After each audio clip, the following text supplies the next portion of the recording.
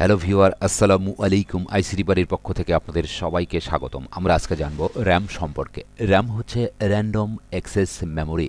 Desktop computer, laptop, tablet, smartphone এবং gaming console এর এমন একটি অংশ যেটি ছাড়া এই ডিভাইসগুলোর কথা কল্পনা করাটাও অসম্ভব।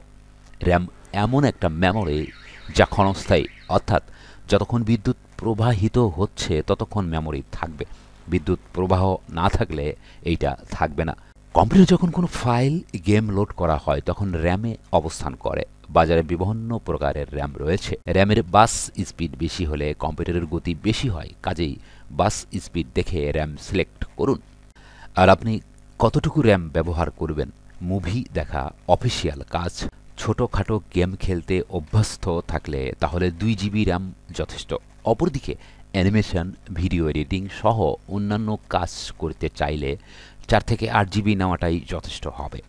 র্যামের প্রকারভেদ: DDR1, DDR2, DDR3 এগুলো অনেকটা পুরাতন হয়ে গেছে। অবশ্য বাজারে প্রচলিত সমর্থিত মাদারবোর্ডগুলো DDR4, DDR5 সাপোর্ট করছে। মাদারবোর্ড ক্রয়ের সময় এর প্যাকেটের ওপর ম্যানুয়াল উল্লেখ থাকে কী ধরনের র্যাম সাপোর্ট করবে ও কত জিবি পর্যন্ত অ্যাক্সেস করা যাবে। তবে অধিকাংশ মাদারবোর্ডগুলো 8 জিবি পর্যন্ত সাপোর্ট করছে। র্যামের বাস স্পিড শুধু জিবি হিসাব করলেই হবে না। যে র্যামের বাস স্পিড যত বেশি সে র্যাম তত দ্রুত কাজ করতে পারে। যদি 2 জিবি র্যাম লাগান আর বাস স্পিড যদি কম থাকে তাহলে পারফরম্যান্স ভালো পাবেন না। আর আপনি আপনার মাদারবোর্ডে যতটুকু বাস স্পিডের র্যাম সাপোর্ট করে আপনি ততটুকু বাস স্পিডের র্যাম কিনুন।